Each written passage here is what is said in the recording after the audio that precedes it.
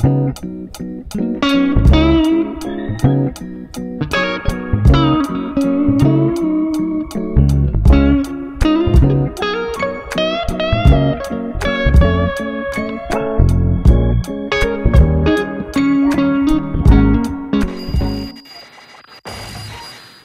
what's going on guys, it's Alex here. Sorry it's been a minute since I've actually uploaded something, but I promise you I've just been really busy and life happened, so here I am finally.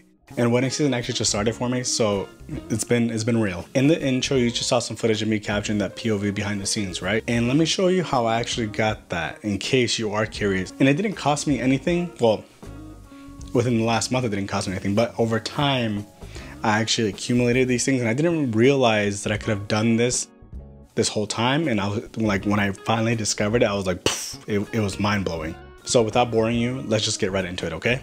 What you see right here is the rig that I take with me every single time I do a shoot. This is my handheld rig.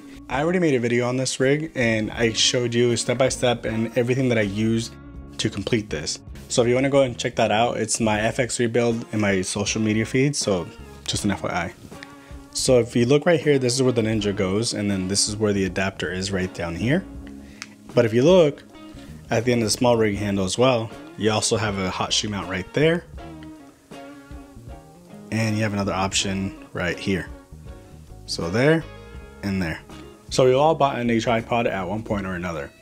And with those tripods comes a couple of accessories. But the one that I'm referring to would be the phone accessory, as you can see right here. We got 2 points of contact right here that we can screw into. It would be the top one right here. And then we have another one at the bottom right here. Right there. So what I did is I got my 1/4 inch hot shoe mount right here and I screwed it on to the bottom one here. So obviously tighten that up. And I want to make it even with where I'm mounting, right? Which is that bottom one that I showed you. So I'm gonna mount this bad boy right in there. Make it snug. Cool, there.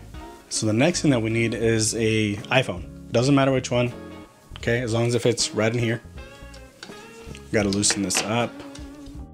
By the way, one of the tripods that I have is by Joby. Honestly, I don't really like it, but the accessory, flawless for my use, okay? So when I turn the camera, we're in the default view, which is 1x zoom. But I wanna be ultra wide. So I'm gonna go like this. And now, every single time I record something, the camera is picking up. Let me tell you, I really wish I would've came up with something like this last year, because with all the work that I had, this would've came in super handy. That way I would've been able to like post up more content. It's showing you guys behind the scenes of how I do things, and you know, I guess more so composition, and showing you guys that everything that we don't capture, but the reason why we capture it the way we do, if that makes any sense. Anyway, you understand what I'm saying. So this is what I used to capture that POV behind the scenes footage that you saw in the intro, and I promise you it really works. So if you do have a small rig handle like I do, and if you don't, I'll go ahead and post that down there for you guys, so that way you guys can pick up the one that I have. And this could honestly work with any kind of handle that does have a hot shoe mount at the end. So don't think that you're limited. And I've seen videos where people have gotten like a adapter. It kind of looks like an L, right? And it swings up and then you capture it. But I don't want to waste any more money.